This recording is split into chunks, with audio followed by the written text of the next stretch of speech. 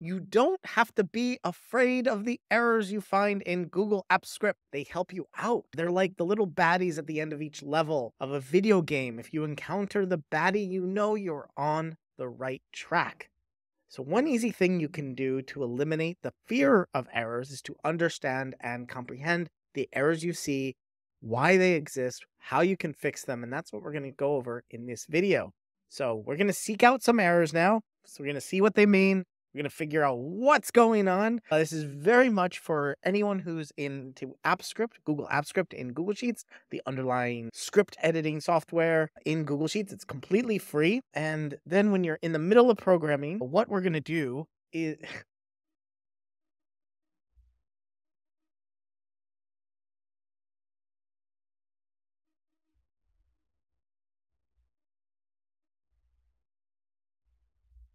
So this video is a few minutes long and it might be tedious and boring. I have not edited it down much. The reason for that is because it actually shows you what really goes on when we try to debug. We try to figure out what the errors do. We're trying to Google them. Sometimes we're reading the results and there's no actual answer. That happens sometimes, but I'll try to share with you what is actually happening in these errors we'll see and how to fix them. And what's going to happen is you watch this video once, the next time you encounter very simple errors, you'll remember what to do and you'll get over it much, much quicker than having to go through these errors again and again and again and be frustrated and stopped and flummoxed. You won't have any of that. So enjoy. Hey, so one of the pieces of advice I try to give new app script coders is to seek errors. I have another video here if you want to search for think like a programmer or the mindset of a programmer, mindset of a coder. I go through a few different things that you need to have in your head and sort of get over in order to be a successful coder. But one of those is seek errors that I mentioned in that video. And I wanted to make sure that we did this together, not just say it, but live it. And so in this video today, I'm going to go with you and actually seek out some errors, some simple errors that might occur. And once they occur, you'll see the error. We'll Google some errors. And that is literally the advice that I give you is if you get an error, don't get sad, don't stop, keep going, try to find out what the error means. And one of the things that I mentioned is to actually create errors so you know what they mean when you unintentionally do it. So we're going to intentionally create some errors today and then see what those errors do. So we're just going to go up to extensions, app script up here. I already have this function that is an unopened function, and all it does is create a custom menu of 2 items. Those 2 items are both toasts, which will show up a little menu down here around my face over here on the bottom right. So that's all it does now, and we might add some more if we want to see some more errors, but I have already saved this.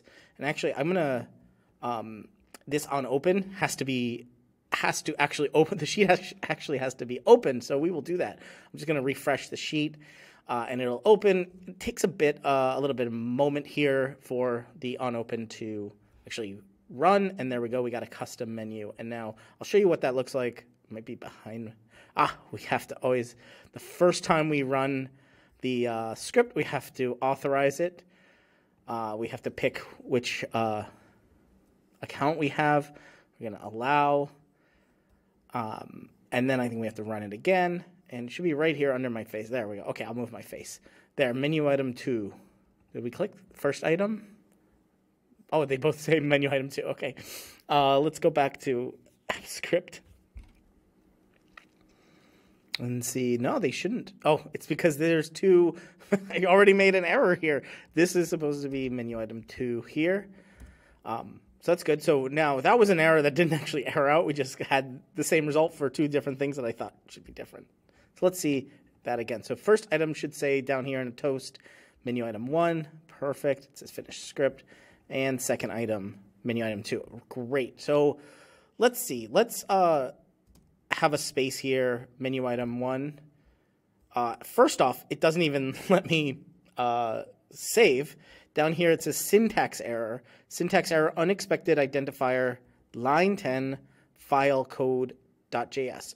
So first off, in our files are over here, and this is code.js, correct. And we go, there's these numbers up and down here that say 1 through 16 right now, and every line of code that we add is going to add a number here.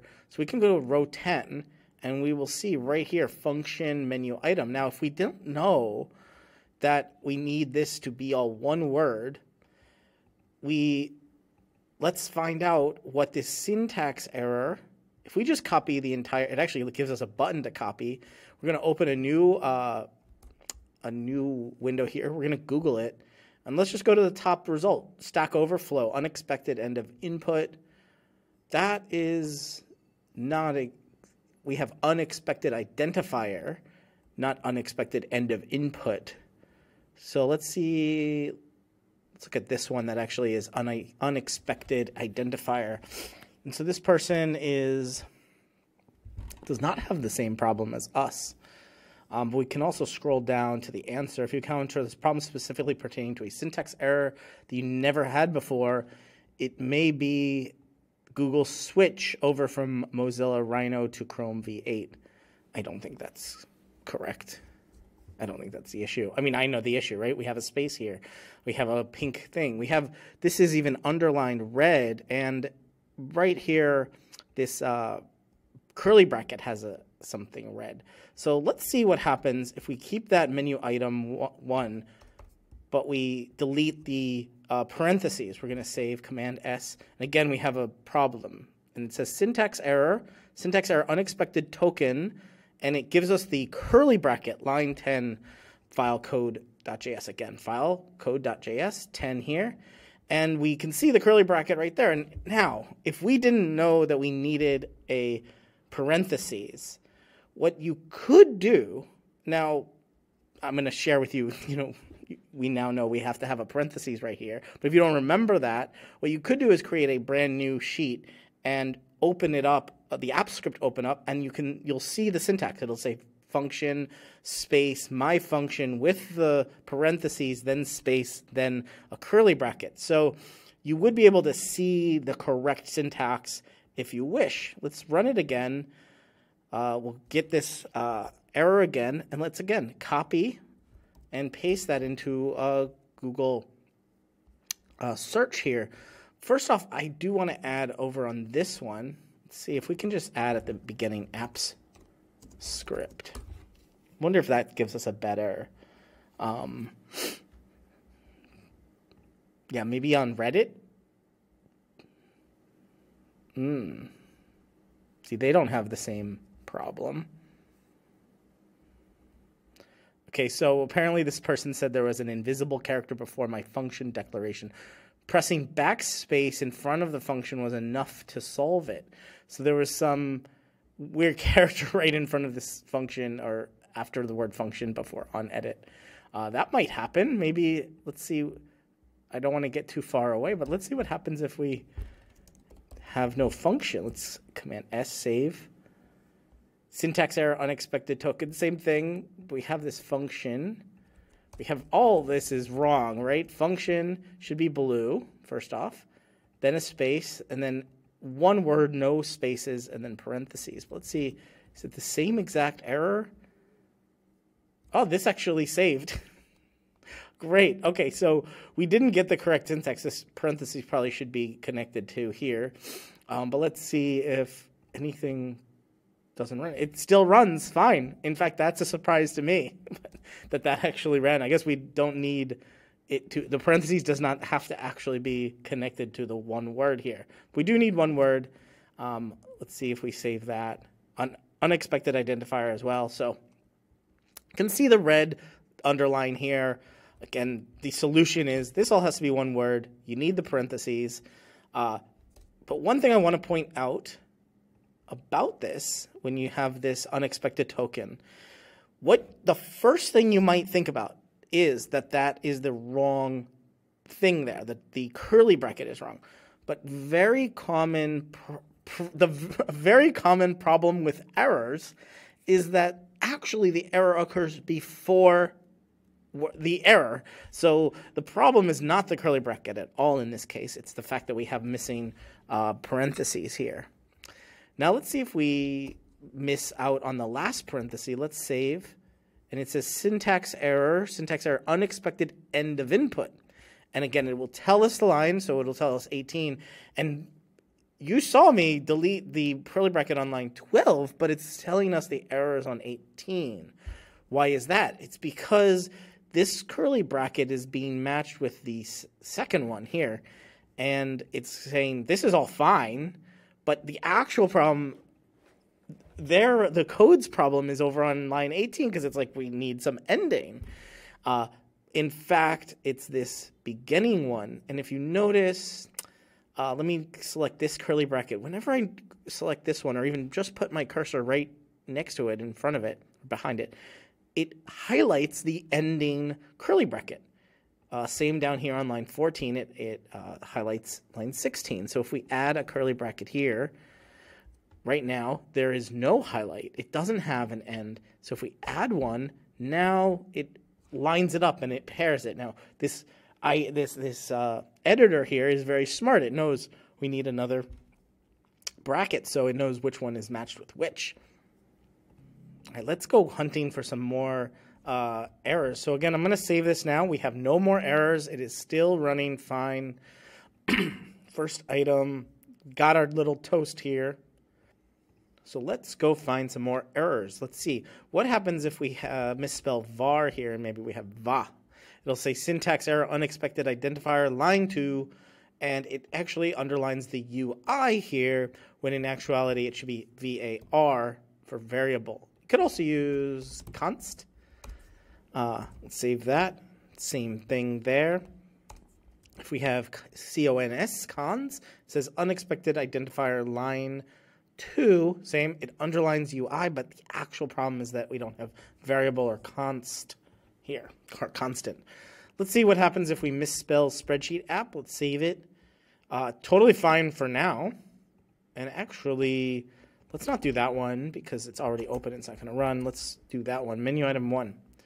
Okay, let us save, and we're going to just run it. Great, reference error. Spreadsheet app is not defined. Again, you might get this error because you might not know that the spreadsheet app has to be capitalized S, capitalized A.